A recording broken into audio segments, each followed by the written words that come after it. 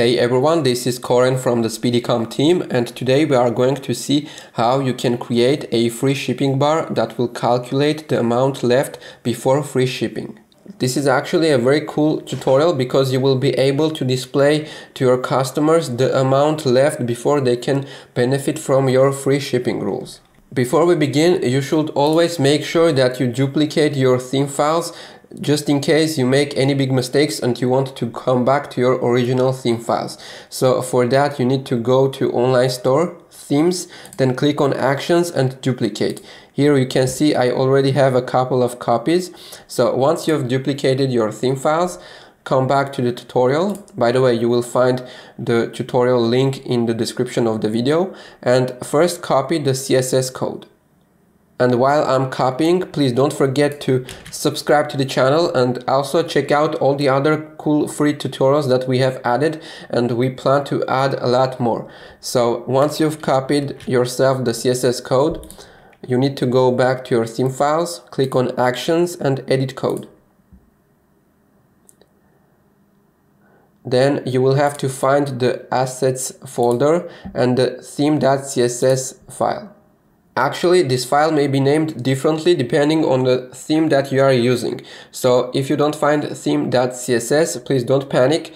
For example, here you can see that we have given you a few examples of what you can find in your theme. It's maybe theme.scss.liquid, timber.scss.liquid. Also, it's SCSS or just CSS, so it's pretty much the same thing. Then it can be default.css.liquid or styles.scss.liquid, etc. So if you're not sure which file you should open, you can actually go back to your theme.liquid file, and this is something you will find in all the themes. And here you can open the search bar with Control F or Command F and look for CSS. And here let's see. There you go. You can see that for us it's theme.css. So once you've found your file, you will go all the way down and you will paste the code that you just copied, and you will click save. After that we will need the HTML code. So let's go back to the tutorial, copy the HTML code and back once again on the code editor, and this time we will have to find the header.liquid file. This one is in the sections folder. We open the header.liquid. Sometimes this kind of problem may occur. You just have to refresh your page. There you go, and then you will just paste your code at the very beginning of the file. There you go. And of course always click on save. Alright, so once you've copied the HTML code as well, you will be able to already see the shipping bar on top of your header. Also, please don't worry about the British pound that you see on my store. It's just the default currency on this store, and whatever the currency you have yourself will be displayed on the shipping bar. Also, if you want, maybe I'll give you just a quick tutorial on how you can change the format of your prices. So you go to general settings in your Shopify settings, and at the very bottom you have the store currency. Here you can click on change formatting, and you can actually move the currency on the left or on the right, or however you wish to display the overall pricing. So here you can see it's on the left because that's how the British like to do it, but I can change it and switch it to the right side, or I can just leave it as it is.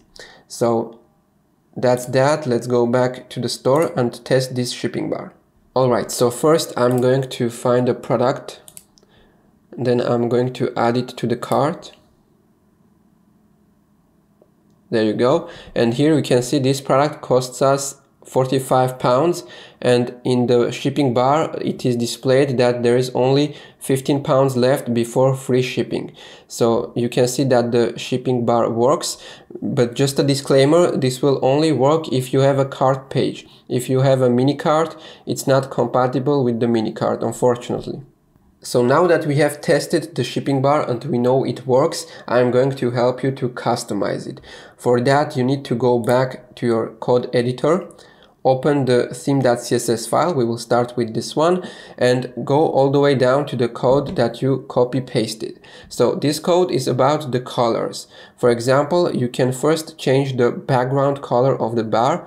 Here we have the code for the orange color, and I'm going to switch it to the black. So that's 6 zeros. I'm going to save it, refresh our page, and here you can see now the background is black. Or you can also change the color of the text. So for example, let's say I will go back to the orange background, and here on the second line I'm going to change it to black. So I'm going to put the 6 zeros here, save, then refresh, and here you can see orange background and black text. So I'm going to switch back to the default settings, and now we are going to change the text itself.